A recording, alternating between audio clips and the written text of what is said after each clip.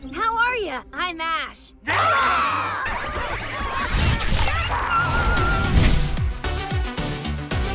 Hi, my name's Professor Silver, and in today's class, we'll be breaking down the complete history of Ash's Gible, detailing all his battles, storylines, and character development. Prior to Gible's debut and a meteoric rise to excellence, he regularly left his forest home to watch in awe as Grandma Wilma trained dragon types to use Draco Meteor. Gible became so enamored with Wilma's teachings that he resolved himself to master the attack no matter the cost. Even though Gible gave Ash a major headache when they first met, his desire to learn Draco Meteor so impressed Ash that he took a special interest in his development and did all he could to help him. While Gible had no issue boosting his dragon power or concentrating energy into his core, all his attempts at Draco Meteor were hindered by an inability to hit anything but Piplup. You okay?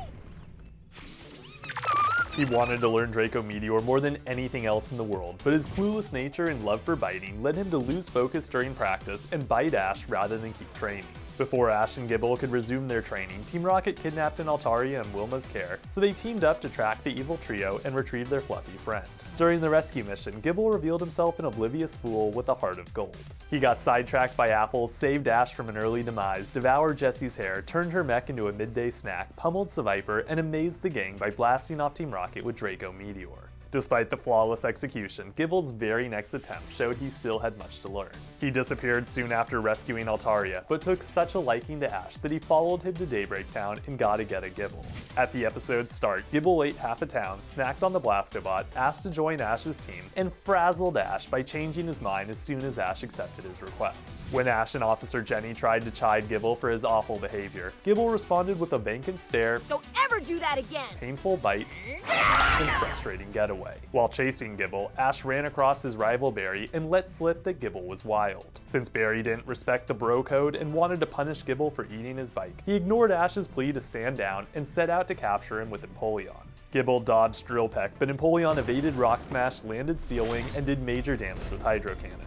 Because Barry failed to throw a Pokeball before Gible flew into the stratosphere, his foolishness allowed Ash a second chance at capture. When Ash fell while rescuing Gible from the branch he landed upon, Gible was so worried for Ash's well-being that he caught his collar and ferried him to safety by digging straight up the mountain. Right as they were about to celebrate their success and solidify their newfound friendship, Team Rocket disrupted their bliss, kidnapped Gible, and trapped him within their new and improved Blastobot. Though the situation was dire, Ash refused to lose out on his new friend, leapt across a canyon, and told Pikachu to zap the bot with Thunderbolt, not caring that he would get fried in the process. Once Gible was freed by Pikachu, he happily agreed to join Ash's team, as Ash's heroism and selfless sacrifice had proven his worthiness as a trainer and earned him a friend for life.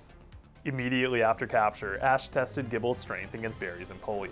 Empoleon overpowered Gible's first Rock Smash with Drill Peck, but Gible was so invigorated by Ash's support that he summoned his strength and held Empoleon at bay the second time around. Despite Gible's comeback, however, Empoleon did major damage with Steel Wing, repelled Rock Smash, countered Dig with Hydro Cannon, and drove him into a fury. Gible became so angry at the situation that he unleashed Draco Meteor without being ordered.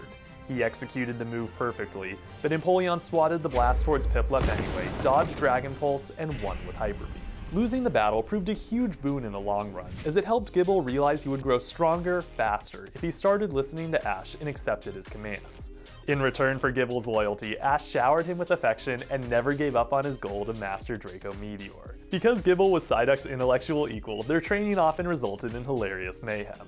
In Short and to the Punch, for example, Gible got bored during training, ate the rock it stood upon, sank to the bottom of a river, and nearly drowned before getting rescued by Weasel. As additional comic relief, almost all of Gible's attempts at Draco Meteor resulted in massive headaches for Piplup.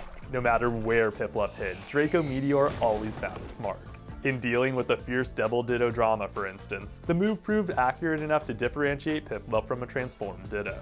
Gible's constant harassment and volley of attacks so weighed on Piplup's psyche that the little penguin exploded in rage after being blasted and Piplup up and away. Because Piplup retaliated with a flurry of attacks and ran off in despair, Gible tried to make amends by finding him. Unfortunately for Piplup, Gible's absent-minded nature led him to find little but trees and Rhyperior tails. Since Ash and Dawn rarely punished Gible for his actions, it wasn't until he had a practice battle with Togekiss and with the easiest of grace that he finally faced some real repercussions. During the two's training match, Gible missed Rock Smash Smash, withstood Sky Attack, fired off Dragon Pulse, easily evaded Aura Sphere, and retaliated to Air Slash with Draco Meteor.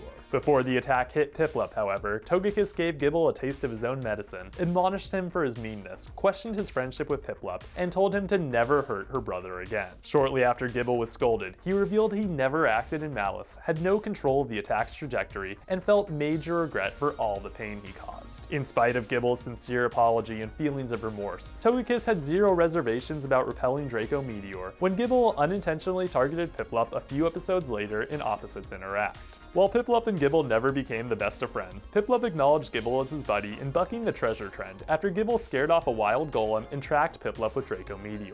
Beyond training Draco Meteor and earning Piplup's trust, Gible also offered immense utility support. The best example of Gible's helpfulness can be found in the Fleeing Tower of Sunnyshore, where he freed Ash from Team Rocket, broke through a metal door, and munched on the trio's mech. Because of Gible's utility support and training with Ash, he mastered Draco Meteor sometime before Ash fought Conway in working on a right move. Almost immediately upon entering the battlefield, Gible established himself as the MVP of the Sinnoh League's third round. Noctowl and Donphan both struggled immensely against Shuckle's power trick, but Gible turned the tide, caught Gyro Ball, sharpened his teeth, withstood Sludge Bomb, and prevailed with Draco Meteor.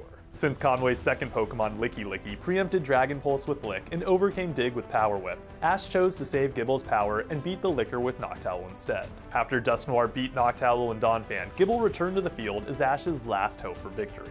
Dusknoir landed the first hit thanks to Trick Room and dodged Dig, but Gible intercepted Shadow Punch, encased the ghost within Draco Meteor, withstood another Shadow Punch, and won with Dragon Pulse. Though Gible missed out on Ash's battle with Paul, he was the only member of the Sinnoh squad to join Ash in the semifinals in the semifinal Frontier. To start things off, Gible rock smashed Tobias' Darkrai, hopped away from Ice Beam, and let loose Draco Meteor. Darkrai dodged the assault and won with Dark Pulse, but Tobias couldn't have been more impressed by Draco Meteor's power. As a testament to Gible's training, Tobias claimed the blast so incredible that it would have obliterated any Pokemon it touched except for his Darkrai. Since the Sinnoh League's conclusion, Gible has remained at Oak's lab, only appearing in brief cameos. Given his oblivious nature, I like to think he spends his days in blissful ignorance, never realizing Ash left him behind. And now for the battle record. Gible won against Conway's Shuckle and Conway's Dusknoir. He lost to Barry's Empoleon and Tobias' Darkrai. Over the course of the series, Gible used Dig, Draco Meteor, Dragon Pulse, and Rock Smash.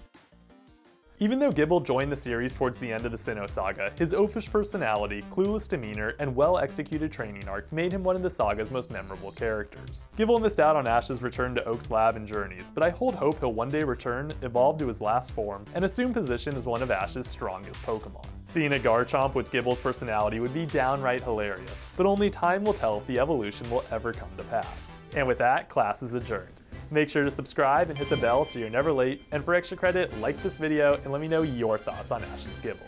Until next time, catch you later.